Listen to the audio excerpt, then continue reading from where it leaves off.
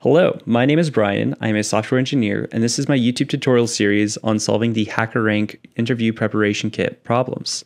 Currently, we're going over dictionaries and hash maps, and this problem in particular is the toStrings problem. Let's get started. Given two strings, determine if they share a common substring. A substring may be as small as one character. For example, the words A and art share a common substring A. The words bee and cat do not share a substring. Function description. Complete a function toStrings in the editor below. It should return a string, either yes or no, all caps, based on whether the strings share a common substring. toStrings has the following parameters, S1 and S2, two strings to analyze. All right, so essentially, since we have this one character definition of a substring, we basically want to make a dictionary with all the characters of string 1 and then see if any of those characters are in string 2. By doing this, we will be able to quickly determine if they have a quote-unquote substring of one character.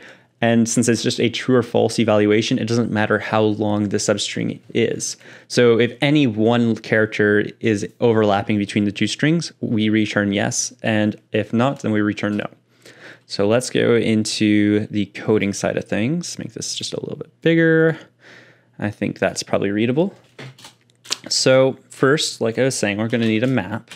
And we're going to want a char and anything else. The second value honestly doesn't matter. We just want the fast lookup times. So this is going to be kind of like a char lookup table. So we'll call it a char table. And then we are going to take the values, the characters of one string, and put them into this table. So we'll say for char C1 in S1. So for every char in the first string, we're going to check to see if char table dot find C1. So if this is equal to char table dot end, which is an iterator to the end of the space of memory for the char table. That's what is the return type if C1 is not in the char table already. Then we are going to say char table sub C1 is just equal to true. This is arbitrary, but that's what we'll place there. And then this now exists as a key into the table. And after this for loop, we'll have a key to every char that exists in our string 1. After this, we need to go through until we either find a string, or if we don't find a string, then we return false. So for char C2 in S2, the second string, we're going to see if char table dot find of C2 is not equal to char table dot end. This means it found the string because it's not equal to the end of the string, in which case we can return yes.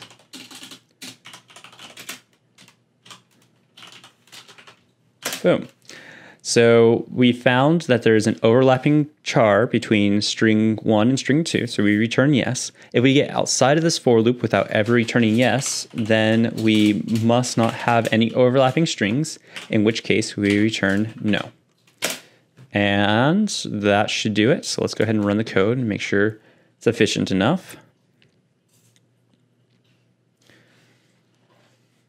Oh, compilation error. Oh, where did I put this?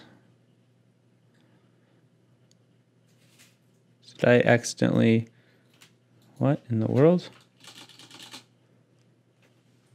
I think I might have accidentally typed that at some point.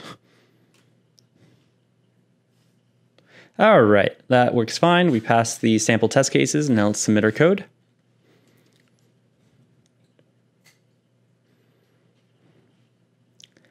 And there you have it. We passed all the test cases and we have earned our 3rd star. Congratulations. I hope this video helped. If it did, leave it a thumbs up. If it did not, or if you need further explanation on something in this tutorial, please ask your questions in the comment section below. I'll get back to it as soon as possible.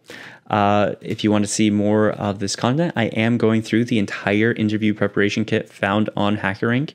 So if you want to see all of these challenges over the next 50 days or so, go ahead and subscribe to this channel and hit the notification bell so you can be notified when I upload a new video. Thanks for watching, and I'll see you next time.